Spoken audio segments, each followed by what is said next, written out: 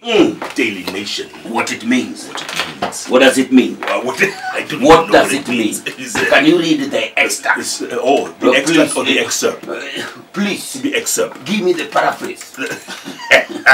In a bold but legally risky gamble, NASA bets its immediate electoral future on 2013 Supreme Court judgment, which treats the withdrawal and death of a candidate as the same, both requiring a restart of the election.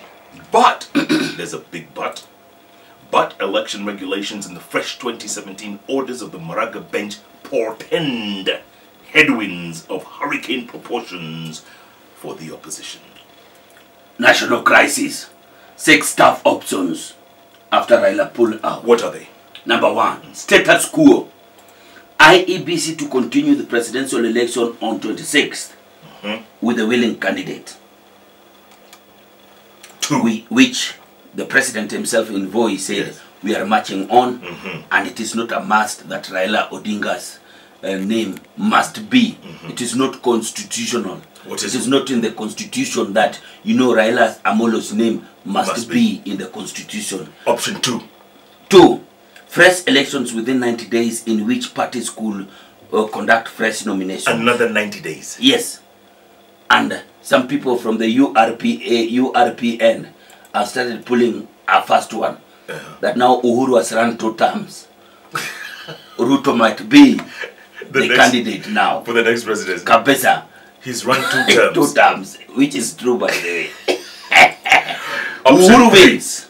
That's option 3. IEBC declares Uhuru president in the absence of another candidate. Option 4. Petition to Supreme Court challenging whichever action IEBC takes. Option 5. MPs proceed with the poll amendments to factor in a new crisis. Option 6. Mediation and a caretaker government after November 1st. National crisis. Odinga surprise move and demand for fresh race in 90 days. Deepens the country political crisis even as Jubilee insists that October 26th poll will go on as planned. IEBC forced into urgent meeting with legal experts. It's all legalese now. It's all legalese. With all its legal experts, not Twitter. Have you heard anywhere Facebook has been touched? I haven't heard. No, have you heard Instagram? I haven't heard. That, now IEBC is consulting Instagram. Shut the hell up. Court to rule today on Ekuru Alcott's poll inclusion case. No, with this new, we don't need a court. Okuru, we don't need a court. You will be in. Utakuwa ndani. Woman handed 15 years in jail for defiling a schoolboy. People are busy with petitions here. You are busy defiling schoolboys. Wow. There's 2 opinions here. Ahmed Nasir Abdullahi, known as the Grand Mullah, and Nelson Harvey. Okay? This is what they say. Ahmed Nasir says, now that Raila has withdrawn, Uhuru should be sworn in. And right next to that, this is Nelson Harvey, why IEBC must now prepare for a fresh poll. There would have been good guesses there. The only people who we are waiting for now is actually the IEBC. That's it. With their legal experts. With their legal experts. And they're an official fight, the curtain raiser. Remember when I spoke to Chiloba last week? Yeah. And I asked him the same thing. What if one party withdraws? And he said? I asked him that before the election. He said? He says we'll have to consult our experts. So that's exactly what is happening. What they've done.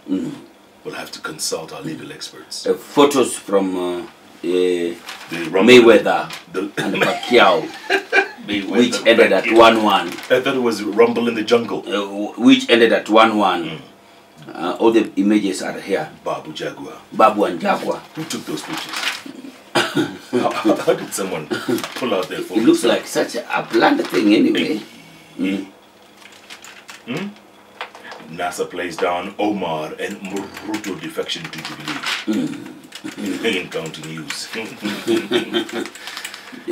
Declare me the winner, Uhuru tells Chebukati.